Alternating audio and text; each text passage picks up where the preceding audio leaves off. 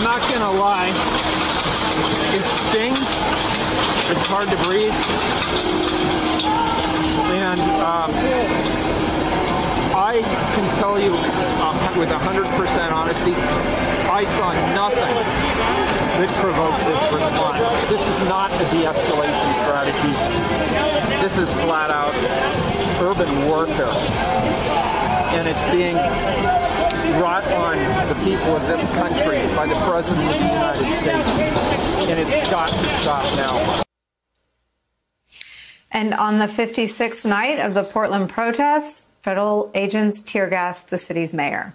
It's another plot twist in Donald Trump's show of force crackdown, another escalation in our lurch toward authoritarianism, and the administration announcing yesterday it would send hundreds of additional federal agents into cities like Chicago and Albuquerque. Just in the last few hours, though, we learned that the Justice Department's Inspector General, remember Michael Horowitz, will investigate the use of force by law enforcement personnel against protesters in Portland and Washington, D.C. Joining our conversation, Connecticut Congressman Jim Himes, who is a member of the House Intelligence Committee. That committee investigated Donald Trump for abuse of power. They tried to warn us. What do you see in his escalation of behavior that can only be described as such, an abuse of his office? Well, Nicolle, is problematic in so many different ways, right? We know why Donald Trump is doing this. Donald Trump is doing this because it fits his re-election narrative of law and order, right? I mean, he says that on his Twitter feed pretty much every day. The problem with that is that it's not helpful to restoring order in Portland or anywhere else. And we know that because the mayor and the governor of Oregon have said, we don't want your people here.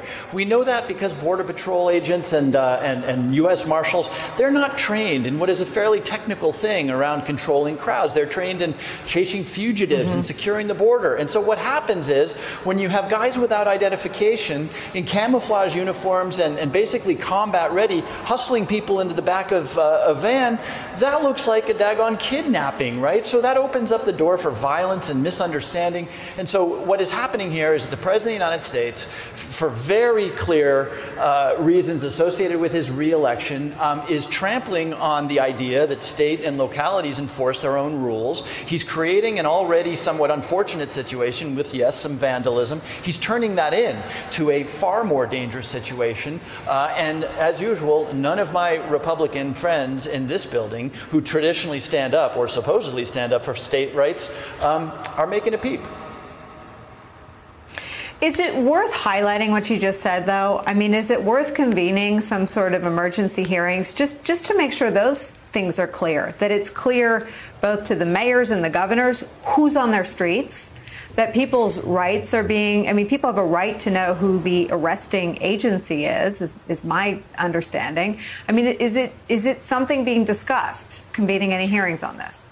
Yeah, and of course, and we've done that, right? So you've heard the various committees here on the House side say that they are they want hearings. Now, remember, the White House has basically put a blanket prohibition on people coming to testify to the Congress. That is something I will remind my Republican friends of if and when there is a President Joe Biden. This precedent they have set that the President of the United States is no longer subject to congressional oversight. But of course it is. And Nicolle, you know, I mean, just everything about this is dangerous and wrong. And the President who can't think beyond a television image, and I guess he sees those men in camouflage with assault weapons as an image that makes him happy. This can't possibly end well for him, right? The violence is getting worse, not better, because they're there. The chance for a mistake where a protesting civilian gets killed by a federal agent is pretty high.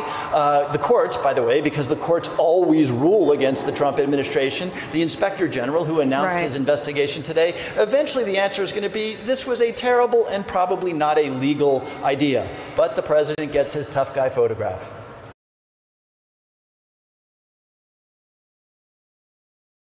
Hey there, I'm Chris Hayes from MSNBC. Thanks for watching MSNBC on YouTube. If you want to keep up to date with the videos we're putting out, you can click subscribe just below me or click over on this list to see lots of other great videos.